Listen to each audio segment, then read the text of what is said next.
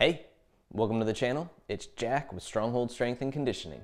And today, I'm going to be showing you how to restore the flexibility of your hip flexors. But before we get into it, make sure you take a moment and hit that subscribe button so that you don't miss out on future content like this. Every Thursday, I'm putting out videos showing you how to resolve aches and pains, prevent injuries, and overall optimize your performance inside the gym and outside of it in your daily life and routine. And it does not get much better than that. So take advantage of it. Ready? Let's go ahead and dive into this one.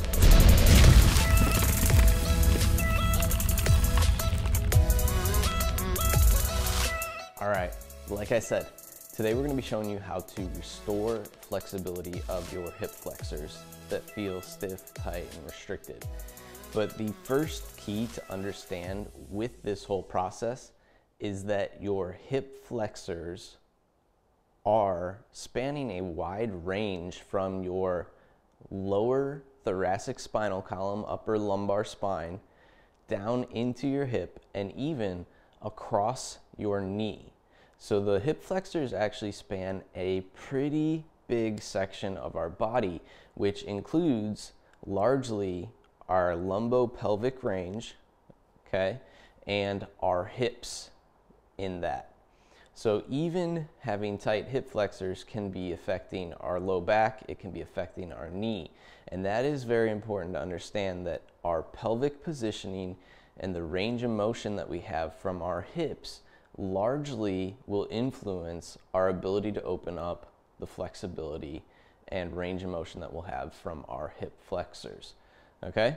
If you understand that, that's a big start right there. One of the biggest things that we'll be looking at is restoring the balance of your ability to use your gluteal muscles and activate your gluteals to stabilize your pelvis better, so that we can open up more range of motion from the hip flexors, allowing them to move more freely instead of acting as a stabilizing muscle more so in your pelvis because of the daily activities that we do. A lot of sitting, driving, any of that stuff where we're in that shortened hip position can be a big factor. Ready? Let's go ahead and start looking at some of these exercises. Right, the very first thing we want to address is any anterior pelvic tilt or limitation in hip extension. So what we're going to do is use a band here and step back into full extension of the hip and have both legs fully planted and extended. The pelvis needs to be neutral, so I'm focusing on my glutes and my abs, neutralizing the pelvic positioning. Thinking of tucking my tailbone under and flexing the glutes. Here I can add a big stretch by reaching up and over to the opposite side of the leg that's back.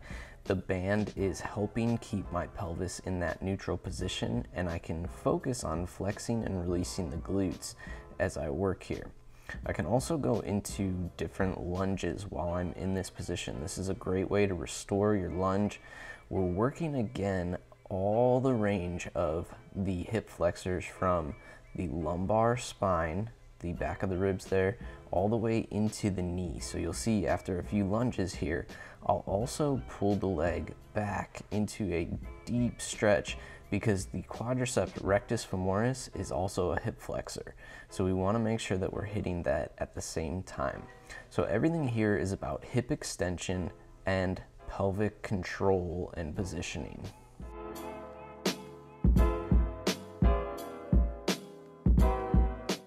Next, we'll want to address any sliding surface dysfunction of the soft tissues in that area. So right there where I'm pointing on my abdomen and obliques is a very important area where the psoas runs. And here I'm using a kettlebell handle to get into the psoas as I place the hip in extension and curl the leg back behind me. Once again, this is one of the major ranges of motion that we want to be restoring. I'm using the handle to tack down the soft tissues around the psoas there and floss it as I extend my hip toward the ceiling. Now this can also be done with a softball as well. A fast pitch softball is another way that you can do it if the kettlebell isn't quite an option for you. Now this is going to help point out any restrictions in your psoas, and shouldn't surprise you if you feel something sharp and almost pinching pulling into your hip or groin. That's a very common feeling when your hip flexors are restricted in this way.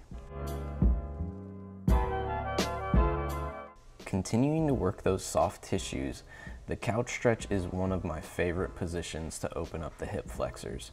Pin the leg in the corner of the room, get the other leg out front with the hands in line, and work on restoring basically the muscle function here, the balance of the musculature. So you'll see me driving my glutes into a tight flex for 5 seconds at a time and releasing in this position.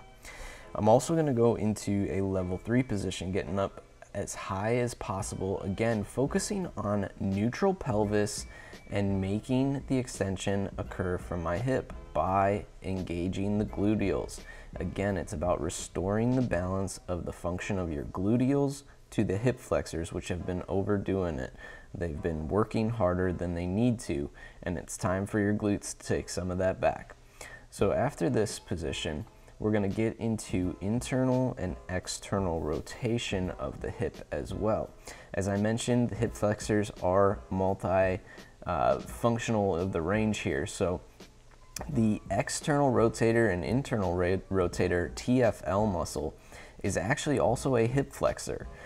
So this is a position that can help us restore that TFL and get back to natural balance and strength at that internal rotation. Now, if you can't lift the leg actively from this position, you can do it passively and then try and hold the position, or you can just start by sitting in this 90-90 position to begin with and getting comfortable in that. Once you do a few of those internal rotations with the hip in extension there, you're going to fully extend the leg back behind you into a pigeon position. Now, if you can't go from the floor in this position, it can help to do it off of a bench, a couch, something that's elevated, but putting the front leg up and then getting into this position and taking some of the pressure off in the beginning. As you get better at restoring internal rotation in extension from this back leg and creating stability around the pelvis and full extension of the hip, you'll find that your hip flexors are more likely to open up more and more and get more comfortable in a position like this.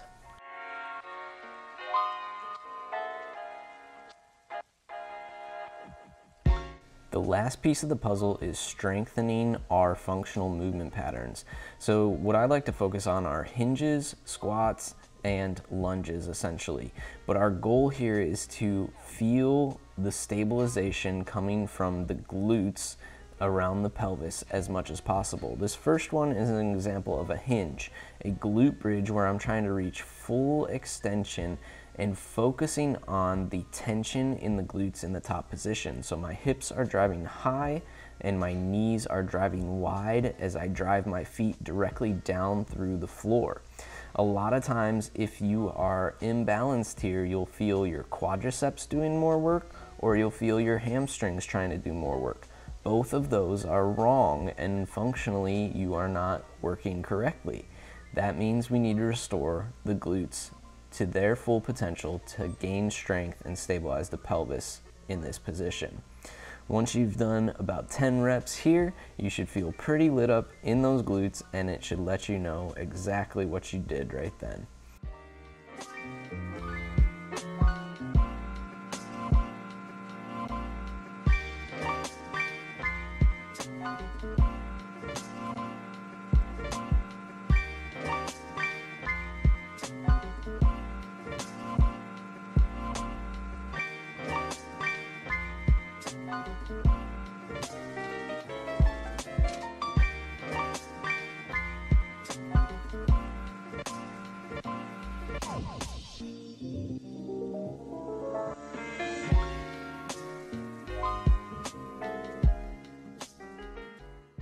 All right, our next exercise is a great test of your ability to stabilize in the supinated position here.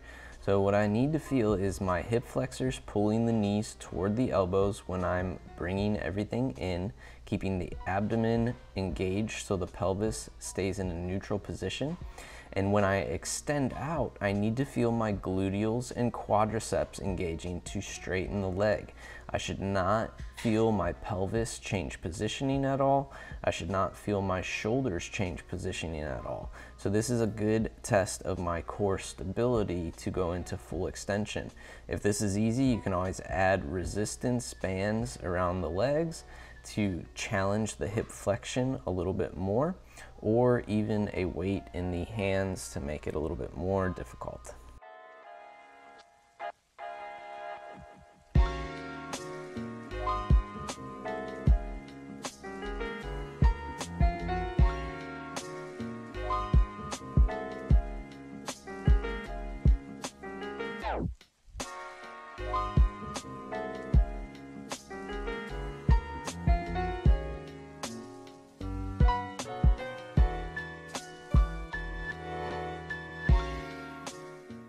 All right, as I mentioned, I like to also test this in the squat itself.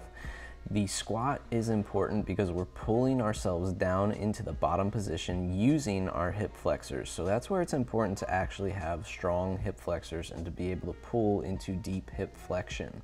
As we extend the legs, driving the knees wide and the hips forward, that is a test of our ability to fully stabilize the pelvis using the glutes coming back into the tall standing position. So you can see that the hip flexors are pulling me down in the bottom, still using the gluteals as the knees drive wide for stability, but also as I extend, continuing to drive the knees wide and adding that hip extension to bring my pelvis back into a neutral position and good alignment.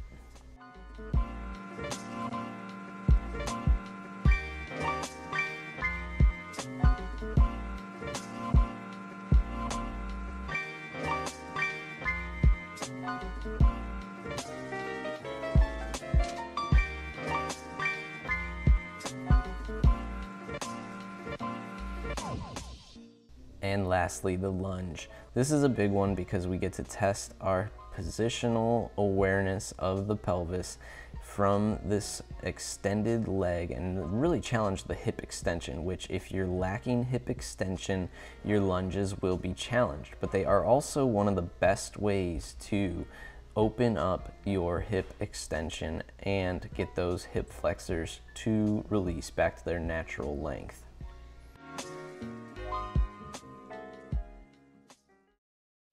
All right, and there you have it. 3 steps. First, restore the positioning of your pelvis and the range of motion of your hip. 2, work on the soft tissues themselves, actually address any restrictions, restore the muscle dynamics and the balance and stability around the pelvis and hip. Step 3, make sure that we understand how to movement pattern correctly to engage the gluteals more to stabilize the pelvis and keep the hip flexors at their natural length that they should be. If you get those 3 steps down, you're good to go. If you like this video, make sure you let me know by clicking that big thumbs up down below, and take a moment to share this one with a friend who does a lot of sitting throughout the day. They have tight hip flexors if they do. No doubt about it. Okay, so share it their way. Make sure they get the information they need to help open up those hip flexors and keep themselves from ending up in pain. If you are a dad who wants to improve his mobility in the next 90 days, who struggles with flexibility issues, whether that be hip flexors, hamstrings, or if you have general stiffness from your training program, training aches or previous injuries that are keeping you from lifting at your strongest, and you want to get back to hitting the weights in the way that you truly desire, then what I need to do is drop down below in the description here, fill out the coaching application, and I'll get in contact with you so we can get you heading in the right direction with that. So again, if you have training aches and pains, injuries previous from this, or you're just stiff and restricted in your movement and you want to open up more mobility, drop down in the description and we will get you to the point where that is no longer hindering your performance in the gym and in your life. Last but not least, if you have not already, make sure you take a moment and hit that subscribe button so that you don't miss out on future content like this. Every Thursday, I'm putting out videos showing you how to resolve aches and pains, prevent injuries, and overall optimize your performance inside the gym and outside of it in your daily life and routine, and it does not get better than that. Welcome to the Stronghold Army. Catch you next video.